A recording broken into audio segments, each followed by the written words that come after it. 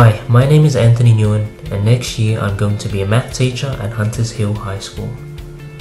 I was inspired to become a math teacher because of the great learning experiences I had with one of my math teachers in high school. I have many fond memories of learning maths and wish to recreate and pass these on to my future students. I would make a great math teacher because I am no stranger to the learning difficulties of maths. Growing up, I had a tough time learning maths. It was at a university maths class where I experienced what it was like to be a maths student again. I could finally relate to the feeling of helplessness that my students described when learning maths. Because of these experiences, I am able to better connect with my students. In terms of the quality teaching framework, I believe I make learning significant to students, as I am able to relate the content I am teaching to the real world and am able to relate this to the students' background knowledge.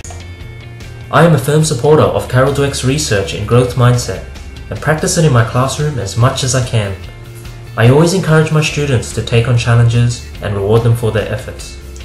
I believe that intelligence can be developed and that the teachers play a huge role in promoting this within students.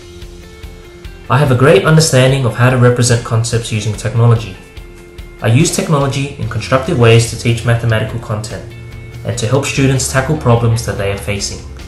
One common problem students face is their visual understanding of complex graphs.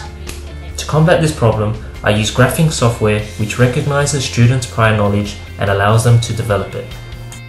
My goal as a teacher is to foster my students to become lifelong learners and to help them become globally responsible citizens who can make a difference to society.